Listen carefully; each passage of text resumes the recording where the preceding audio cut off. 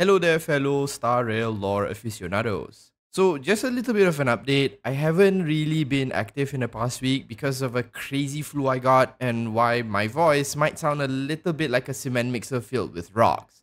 I wanted to take it easy for a few more days, but Hoyoverse decided to drop the 1.5 trailer for Star Rail, and there's just no way I can ignore it. I didn't get to see the special event because, being sick and all, so I'll just be reacting to the trailer alone. So let's see what's in store for us in 1.5 and figure out if Penacony is in the cards. So 1.5 trailer, the Crepuscule Zone, I have no idea what that's referring to, but let's see.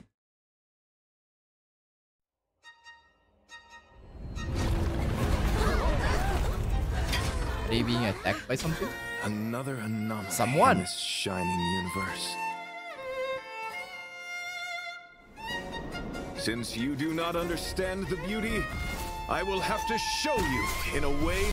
Okay, so this is Argenti, right? Who is one of the Knights of Beauty that follow the Eon Idrilla. I'm kind of curious about this guy because we've kind of seen him somewhat appear in some of the simulated universe occurrences and things like that. And I've tried to do a video on Idrilla before because a few people kind of talked about March possibly being related to the Path of Beauty. But I couldn't really understand what beauty really meant within the context of Star Rail because it seemed like the concept of beauty was this high-level philosophical thinking of the underlying beauty of the universe or something like that instead of just superficial beauty, right? So if Argenti is now making an appearance, I wonder whether we're going to get story related to that. That only a knight can.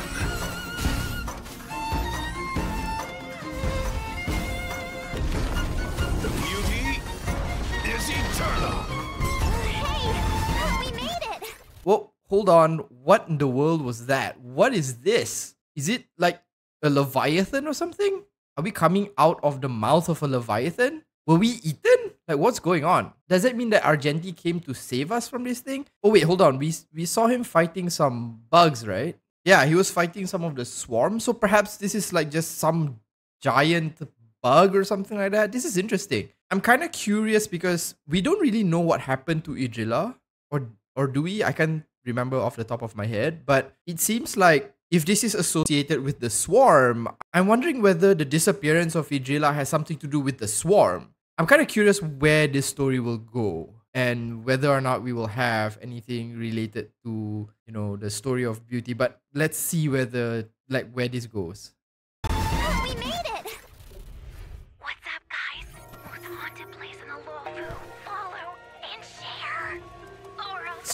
So it seems we're still doing stuff in Xianzhou. So I guess that Argenti stuff might be just a short story, maybe just to introduce us to the character. I don't know.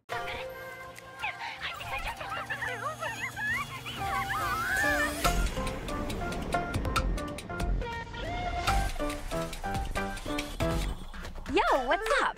You're finally here. Captain Huohuo, should we start the ghost talk now? Captain?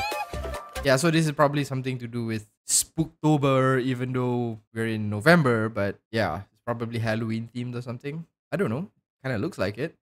You can just call me Papa. Or is this going to be one of those bravery challenges things where you have to walk through a path and there's like scary things that happen?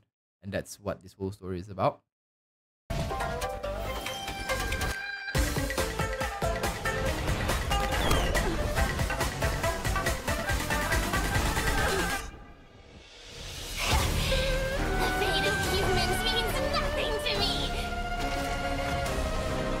What the heck was that? It's just some beholder thing. Isn't there a curio that looks like this? I'm pretty sure there is a curio that looks like this.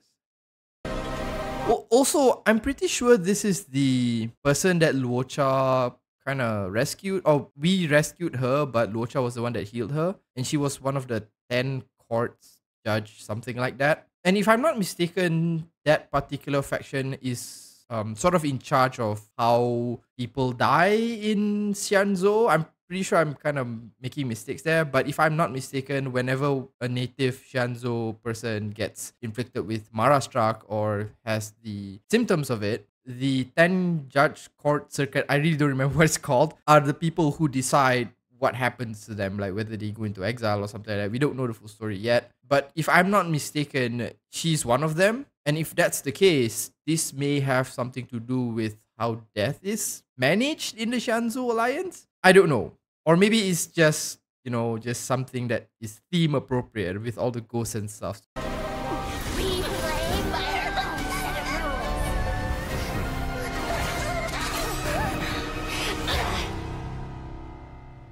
So it does seem like we are still in Xianzhou, and we're kind of exploring some of the other parts of Xianzhou, especially with the judges and stuff like that, which we really haven't had a chance to kind of talk about, or it hasn't been explained to us. So yeah, more lore on Xianzhou is great.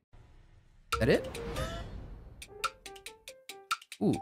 Oh, I'm guessing this is gonna be the 4-star character. Oh yeah, it is the 4-star character.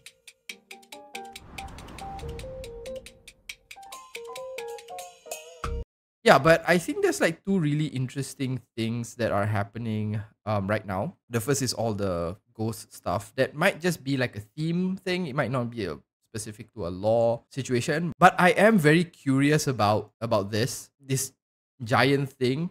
Because at the very beginning, we see the train sort of heading towards this red mist thing that just looks like the warp from Warhammer 40k. I don't know if they take inspiration from that, but it does look like we're entering the maw of something huge. And then after that, Argenti comes to our rescue and fights off some bugs on the train, and then we deal with this.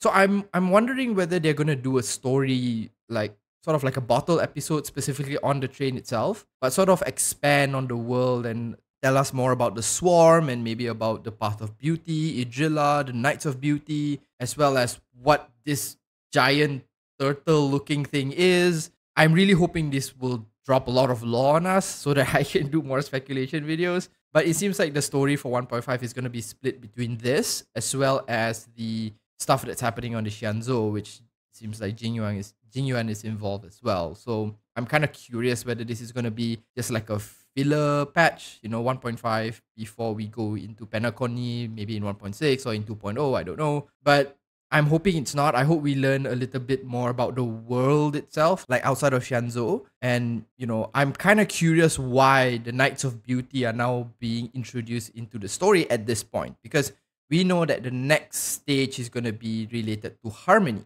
So why are the Knights of Beauty being introduced at this stage? That's the thing that I'm kind of curious about. But it's a 2-minute video. I'm sure there's stuff that I'm missing out here that might have been mentioned in the special event. So yeah, I might have to go and watch that after this just to see whether there's anything I missed. In any case, let me know in the comments what you think of patch 1.5. Are you going to be summoning for Argenti or Huohuo, I think her name was? I don't know.